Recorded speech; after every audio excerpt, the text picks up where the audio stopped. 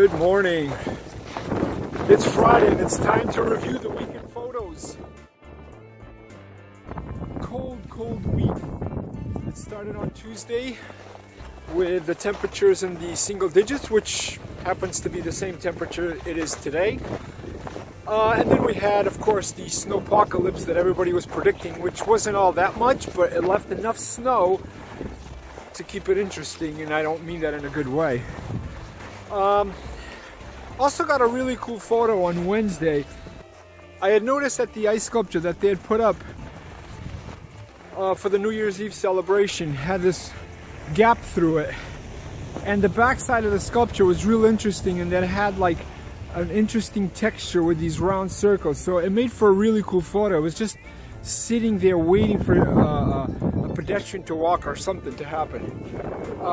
And then today I also got a cool photo, but I was looking for an interesting vantage point from the top of the parking garage, and lo and behold, I see this woman getting hit by a distracted motorist. I mean, come on guys, it's everything's frozen, it's icy, you still can't put the phone down?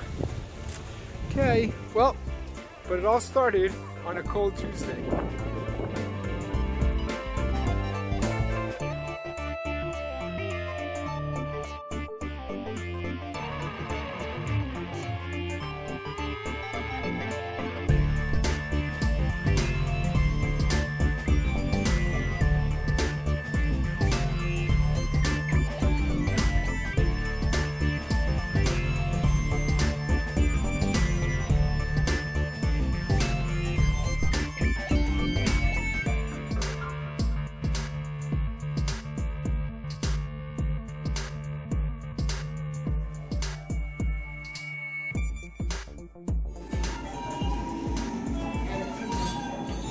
Oh, hi, how are you?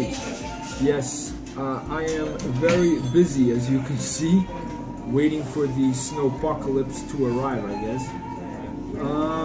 Yeah. Forecasters. 1 o'clock in the morning, well, right now it's, I don't know, it's 10 a.m. and I'm at Tia Maria's waiting for the snow bomb to overtake us. But meantime, I'll enjoy a nice galum. And it's funny because, like, one of the things that people forget is the only type of journalist that actually needs to be there are those with cameras. Because if you're not there, you just can't photograph anything.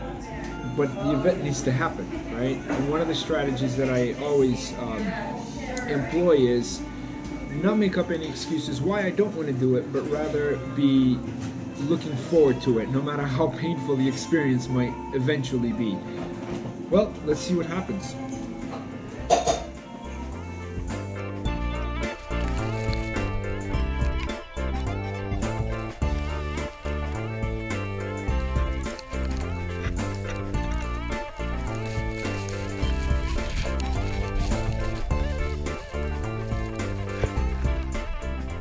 Okay, it's snowing.